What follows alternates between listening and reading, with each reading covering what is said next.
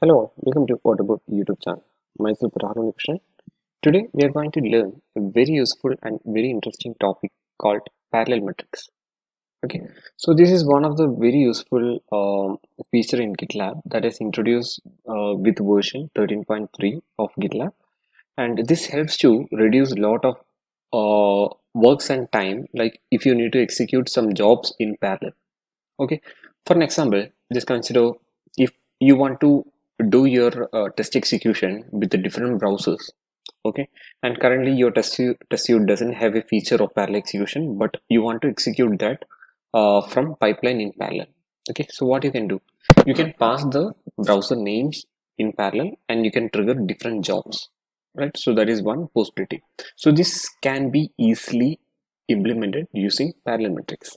Okay, or just consider if you want to do the 45 scanning, okay, 40 scanning, and you want to pass different values to that particular scanner. Okay, so the value will be different but the method of scanning will be same. Okay, so you have different releases, so you have to pass the release and variables based on the release, but the scanning process will be same.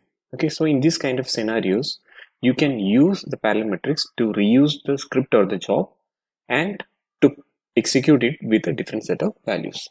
Okay, so before going there, I will show you the traditional method, like how we were doing this kind of process previously. Okay, before implementing this parallel metrics, and what was the traditional method we were following. Okay, so just consider my requirement is I need to implement a solution for executing this particular command. Okay, robot command. This is for executing the test suite in that is written in robot framework. Okay, so what I'm going to do is let me declare a job.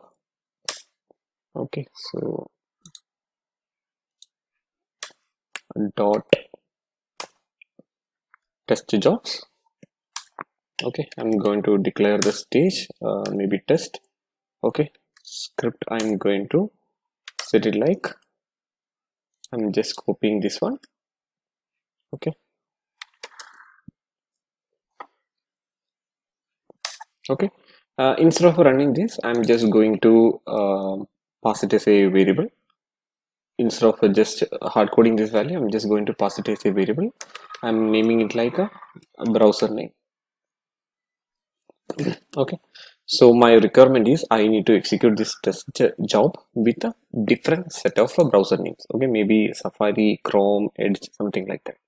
Okay, so in traditional method, what we were doing, we'll be declaring a job test Chrome. Okay, and I may be extending this particular job, right? Test extends. And the next, what I will be doing, I will be declaring variables. Okay, and I'll be passing this browser name. Sorry, this I'll be passing this browser names, right? So I'll be passing browser name. Maybe I'll be passing it like Chrome. Okay, so I'm just going to copy paste this entire thing. Okay, so instead of this, I'm going to pass it like a Safari. I'm going to rename it like a Safari. Okay, and this one I'm going to name it like Edge. This one also I'm going to name it like Edge. Okay, so now what I have done, okay, let me replace this equal to with hyphen. So what I have done, like in order to execute this particular script with a different set of value, I have declared different jobs. Okay, so this will execute this particular script with the value browser name as Chrome. Again, this will execute Safari with the Safari, and again this will execute with the browser name as Edge. Okay, so let me publish this.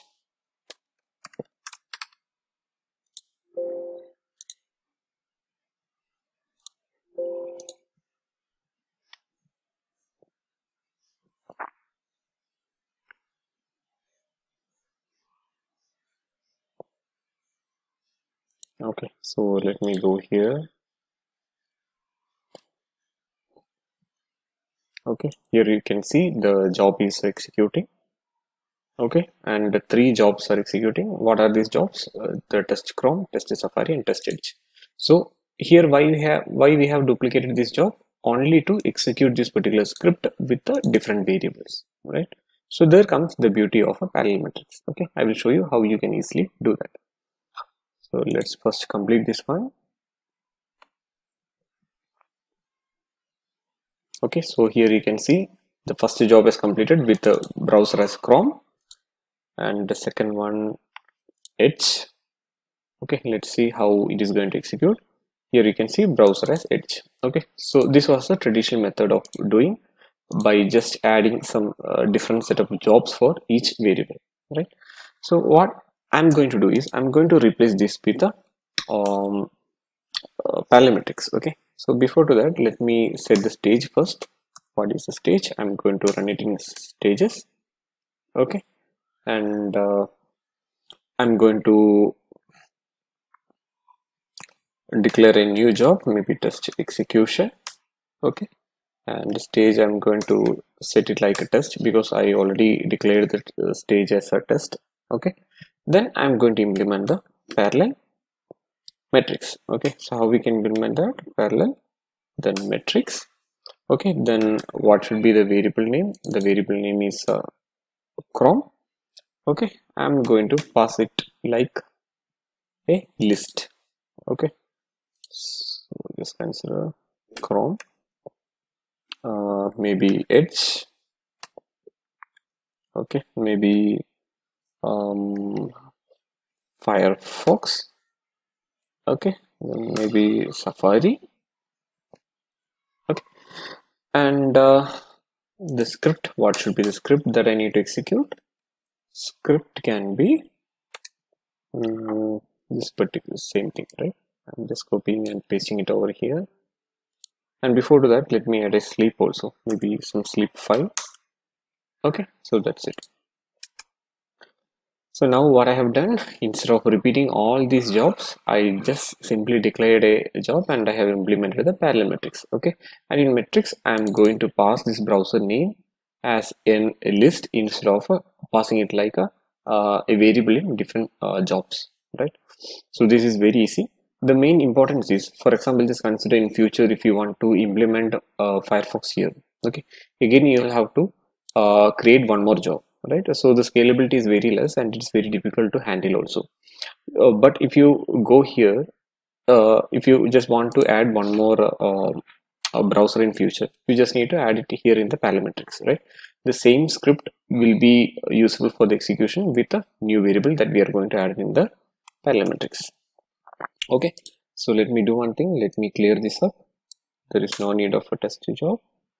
Okay, we have implemented we have created a new job called test execution. We set the stage as test, and we have implemented the parallel matrix. In parallel matrix, we have added the variable and we have added all the values here, and this is a comma separated values.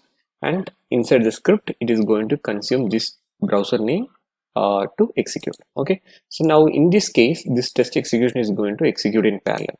Okay, but there can be scenarios like you want to do one by one. Maybe like first you need to execute for Chrome, then once it is completed, then you need to execute for Edge, something like that, right? I will show you how you can implement that as well. So before that, let me commit these new changes. New matrix implemented. Okay, seeing the changes.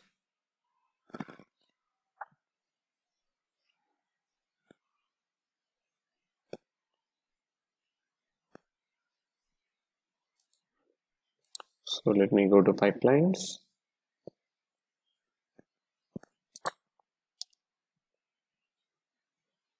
Okay, so here you can see it has triggered 4 parallel jobs, and each parallel job is going to use this particular values. Okay, so the first parallel job is going to use Chrome, second parallel job is going to use Edge, and third is going to use Firefox, and fourth is going to use a Safari. So these values are coming from this particular matrix, right? Let me go here. Okay, here you can see it has used Chrome, right? And same thing, let me go to Edge. Okay, here you can see it has used edge. Okay, so this is how you can easily implement a parallel matrix. But one interesting thing is like here all the jobs is executed in parallel, right? But I have one requirement, like first I need to execute one job, then once it is completed, then only I need to go to the second job. Okay, so how you can do that? For that, what you can do is mm, you can set the resource group for that. Okay, so how we can set the resource group is resource group, then use the same job. Okay, so in parallel what is happening, it is going to execute with the same job name but with the different values, right? So if we set a resource group, what will happen is if one job got started first, it will wait for that particular job to complete, then only it will start the other jobs in sequential. Okay, so all the jobs will be triggered but the remaining jobs will be in process state. Only one job will get change to in progress stage. Okay, I will show you how it is going to work. um, Resource group implemented. Okay, and one more thing that we need to notice is here we just passed only one value. Okay, only browser name we have passed. Okay, so I will show you like how you can pass other values also. So let me commit it.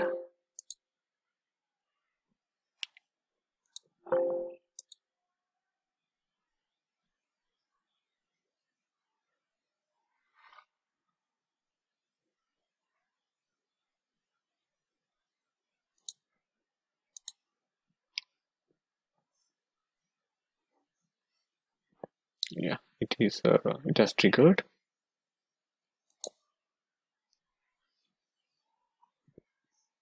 Okay, the interesting thing is like here you can see the Chrome is executed and remaining all three jobs are in postal state, right? So it will wait for the first thing to complete, then only the second job will get start for the execution. Okay, and here you can see it is waiting for the particular resource. Okay, um, so one thing that you have to keep in memory is like here we have a different browsers, right? Like Chrome, Edge, Firefox, and Safari.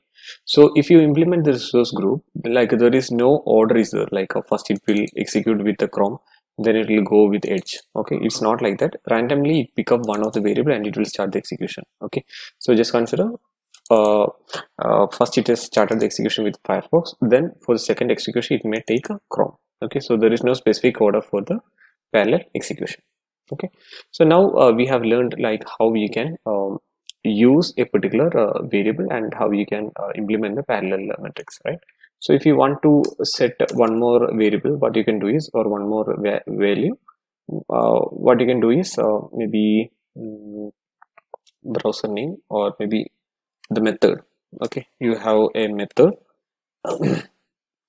and you want to use sanity. Okay, just consider if this is a case, you can declare something like this. Okay, and you can pass this variable somewhere here to execute it like a sanity.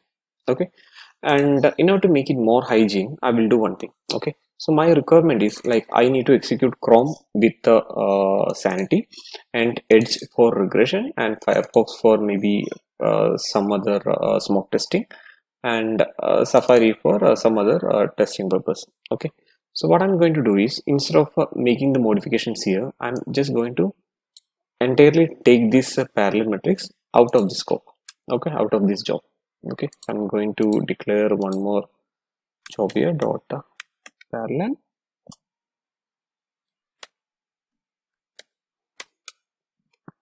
Okay, parallel matrix, then we have a parallel is there. Okay, then matrix, then browser name.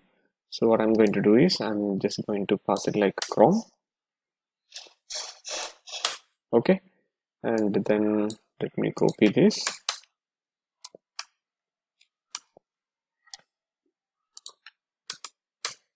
Okay, this is Chrome, this is Edge.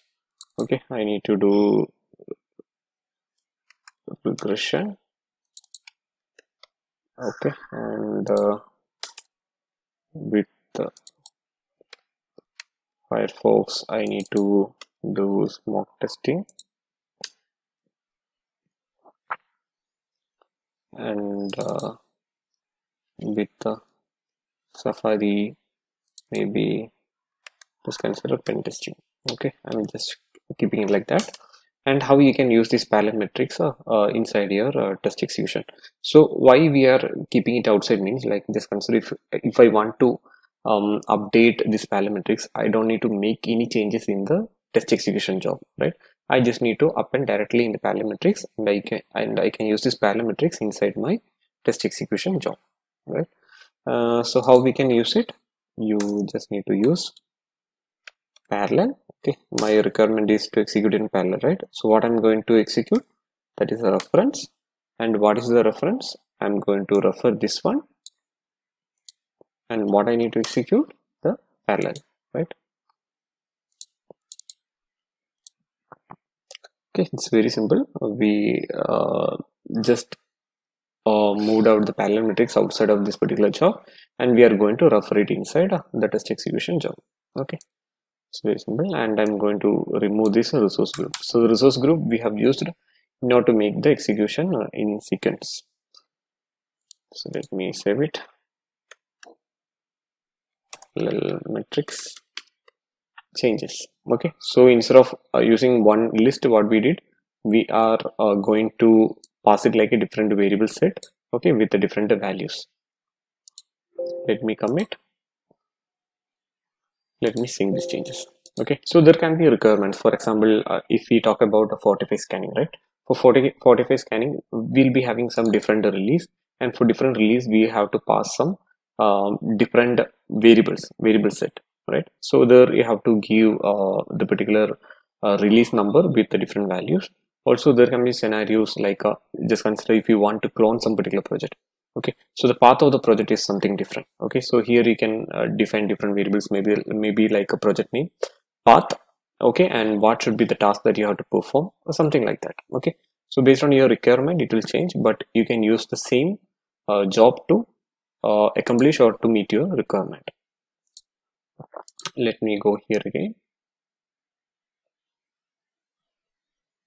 Okay, so the execution has started. Yeah, test execution completed in parallel, and here you can see browser is Chrome. Okay, sorry, I forgot to add one more thing. Maybe I'm going to add one more variable method, and I'm going to name it like a dollar method, because this method is nothing but the variable that we declared here. Okay,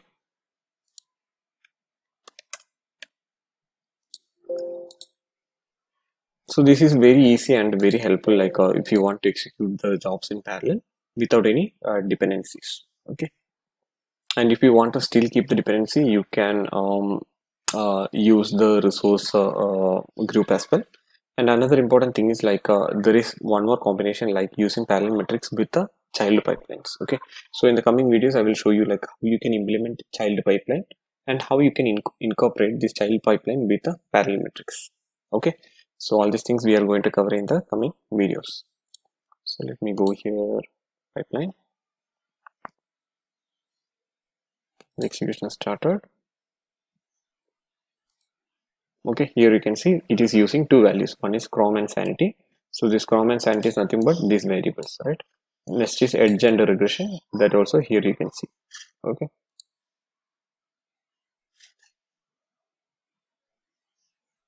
Yeah, it has printed both the values. Okay.